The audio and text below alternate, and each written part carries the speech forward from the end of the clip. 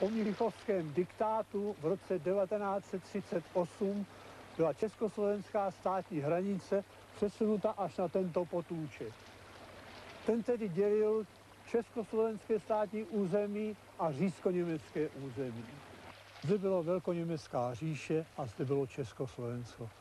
Někdy docházelo při takových rozděleních k absurditám anebo i takovým zvláštnostem. Zde v tom domečku bydlela rodina Jónových. Za potůčkem měli pole, dílnu a stodůlku, kam chodili za prací i pro krmení toho dobytka. Když tedy chtěli přejít do té své dílny, museli zde se prokázat propustkou strážnému, které zde stával.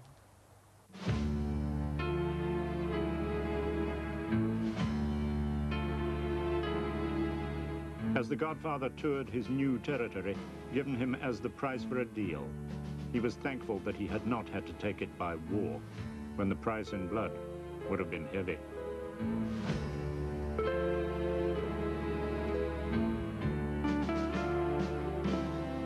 For those who had paid the price for a deal, there was only pain.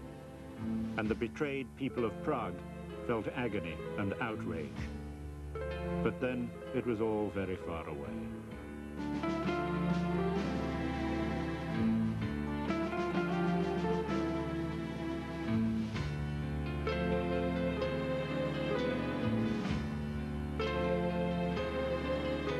Beneš, the Czech president, decided not to fight because he feared he would have to do so alone. And as the product of Western thinking, he felt that the British and French signatures at Munich expelled Czechoslovakia from the family of Western democracies in which his predecessor, Masaryk, believed so much. So he put his name on one final piece of paper and resigned. Důsledky mnichovské kapitulace byly tragické pro československý lid i pro jeho armádu. Několik desítek kilometrů odtud v objektu Cihelna, například podůstojník zástupce velitele objektu Četař Hrad, se zastřelil jen proto, aby nemusel uposlechnout kapitulační rozkaz. Duff Cooper, who was the only cabinet minister to resign over Munich, said in his resignation speech, "The Prime Minister may be right. I can assure you, Mr. Speaker, with the deepest sincerity, that I hope and pray that he is right. But I cannot believe what he believes. I wish I could. Therefore, I can be of no assistance to him. I should be only a hindrance, and it is much better that I should go. I remember when we were discussing the Godesberg ultimatum that I said that if I were a party to persuading, or even to suggesting to the Czechoslovak government that they should accept that ultimatum, I should never be able to hold up my head again. I have forfeited a great deal. I have given up an office that I loved, work in which I was deeply interested, and a staff of which any man might be proud. I have given up association in that work with my colleagues, with whom I've maintained for many years the most harmonious relations, not only as colleagues, but as friends. I have given up the privilege of serving as a lieutenant to a leader whom I still regard with the deepest admiration and affection. I have ruined, perhaps, my political career. But that is little matter. I have retained something which is to me of greater value. I can still walk about the world with my head erect. And if Duff Cooper's name and the name of the anti-appeasers will live in history, I think it is as a protest in the name of honor against an agreement which seemed to them, however expedient it was at the time, deeply dishonorable. Barely 3 weeks after Munich, and in the midst of a rising national debate about the results that had occurred in Munich, Kennedy gave his most controversial speech to date at a Trafalgar Day dinner of the Navy League in Great Britain. He said in this speech, "It has long been a theory of mine that it is unproductive for both democracies and dictatorships to widen their divisions.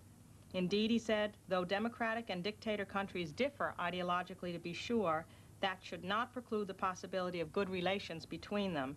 After all," he concluded, "we have to live together in the same world, whether we like it or not." Now, in another time, in another day, that philosophy of coexistence might have been very productive. But in that atmosphere at that time, when you had this madman Hitler and all the terrible things he was doing to the world on the one side, to have the ambassador to the Court of St. James from the United States calling for coexistence with his dictatorship was a terrible thing. And it caused a huge uproar, even in the United States. God bless you all.